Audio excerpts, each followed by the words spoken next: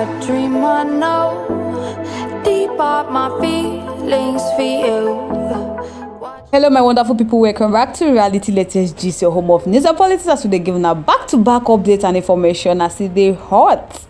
My people, the matter I can give you that today, we say the Edo State chapter of the All Progressive Congress on Sunday don't comfort the People Democratic Party stance on the new administration of Governor Okpebholo, who was elected on September 21st as the governor of Edo State under the banner of the APC.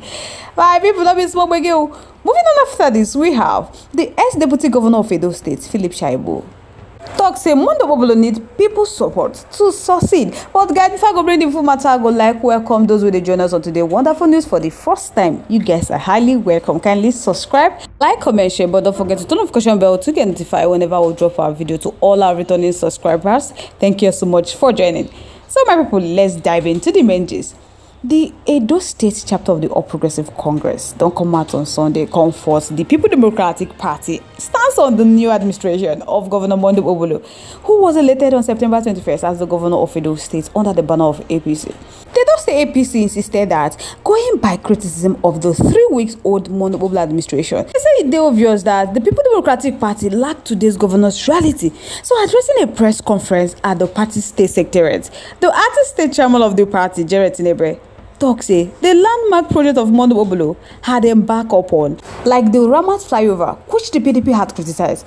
They talk say those things were captured in the review budget of 2024, and that the alleged attack on its secretariat was the case the now opposition party cannot substitute.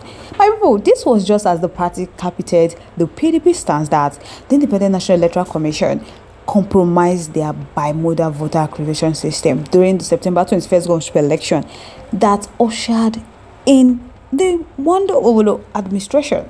So Jared Tinebre noted that the ignoble and violent threats of PDP, which they exhibited before, during and after the election, are the signpost of imperialistic deposition, which the Edo people shall never pray to experience again. So right now, my people, the Edo State APC chairman Jared Tinebre don't come out, condemn what he called the public display of call to violence by sub-chief head of the People Democratic Party during the campaign. If the party lost the election, a situation he said was enough to query their moral rights to challenge the result of an election they expressed desperation to win. So Jared Tinebre said that this call for violence even before the election resulted in the killing of police inspector attached to the now governor. So he added that PDP, still celebrating their fellow, has now embarked on a self-destruction process to criticize the government of distinguished Senator Okpebholo that has surpassed the non-achievement of Governor Obaseki in 8 years, having just been in office for just few days. Jared Tinebre added that the chairman of the People Democratic Party in Edo State, Tony Ezebami, from the press conference he had few days ago, he said that what we talk for there only demonstrated that he had no knowledge of the implementation of the revised appropriation law 2024 of Edo State, where according to the APC chairman, he said the flyover bridge can be captured in the open-ended parentheses of the budget, which accommodates for projects of implicit and urgent importance. So Edo people are now happy, according to him, that Governor Okpebholo, who understands their plight and he's ready to tackle them head on, has come, and they now know that what the PDP government term impossible projects like the flyover are realizable by a government that is determined to work and not believe in memorandum of understanding, which only existed on papers. I put Jared Tinebre no end there. He went on to give PDP buzzwords. He said it is most disgusting for PDP to ascribe the criminal destruction that happened in their moribund secretariat to the APC. Now, why the APC government of His Excellency Okpebholo condemn any act of criminal tendency like the alleged destruction of the People Democratic Party secretariat, that it must be stated without equivocation that the said alleged act has no bearing with the APC. The allegation by the PDP that suspected APC members attacked the secretariat was a criminal allegation. Now, waiting APC they stand on, that must be proven beyond a reasonable doubt. So now they are saying that they required PDP to substantiate the allegation with undisputed facts.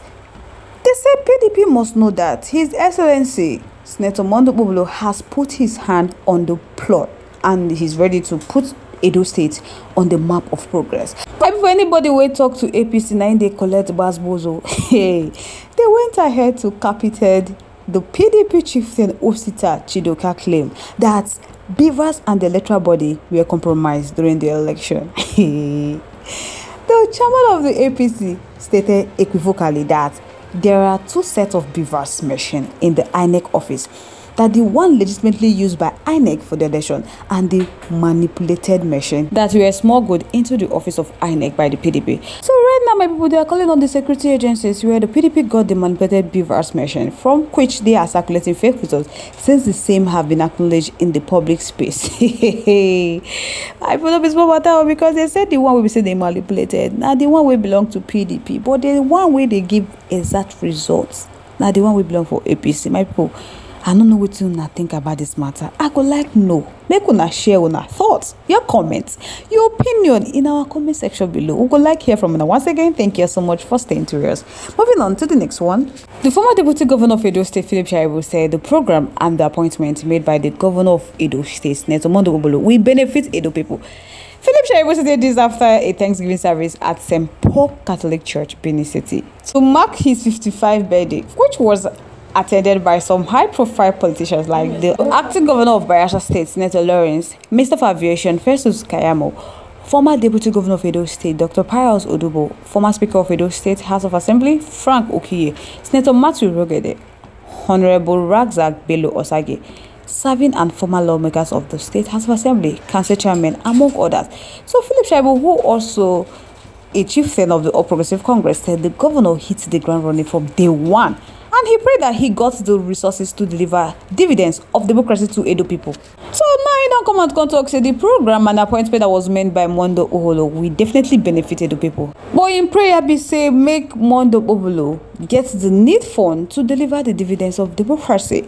He says so far that Governor Mondo Okpebholo has been very good, and he's very happy with the flyover flag of, and excited that from his first day in office, Mondo Okpebholo did not keep governance comatose, that he made some appointment immediately.